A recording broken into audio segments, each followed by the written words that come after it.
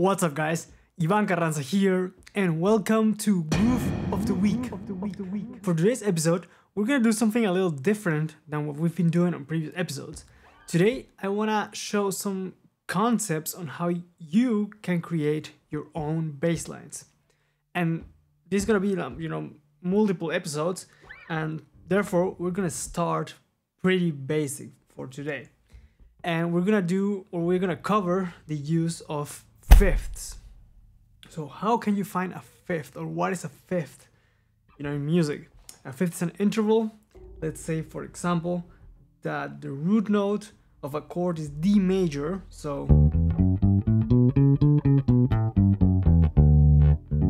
that's our scale, that's the sound. And the way to find a fifth you can do, for example, is count the steps of a major scale. 1, 2, 3, 4, 5. That is an A. Or you can, memorize the way to find a fifth, in that it is from the root where you fret it. It is one string higher and 2 frets to the right. So one string higher, 2 frets to the right, and that is a fifth.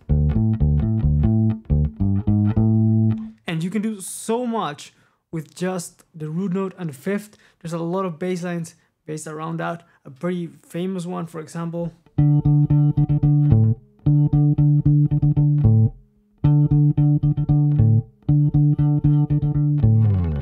Under Pressure by Queen. And just to demonstrate, I'm gonna count something, count a beat off. I have no idea what I'm gonna play. I have nothing prepared, absolutely anything. And I'm gonna do it in D major, just like I said. So 1, 2, 1, 2, 3, 4.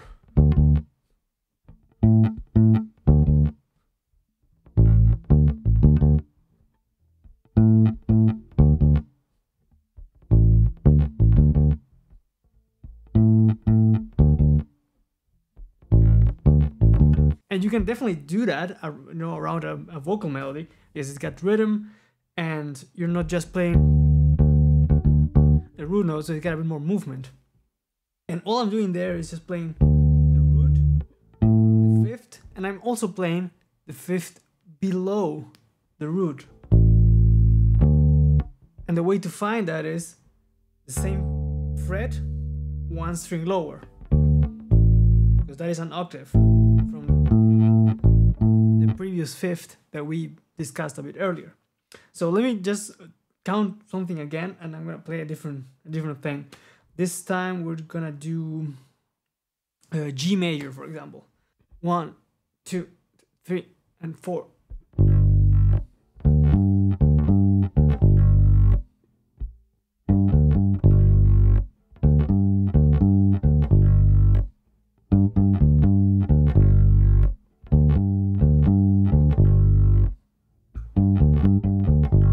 And just by using those 2 notes, you can create a lot of different bass lines, because you are forced to use more of a rhythm element to the playing. You can just, throw notes. You have to pay a bit more attention to the way you phrase things rhythmically. But that's, sometimes all a song needs. You don't need a lot of extra notes, but just by playing.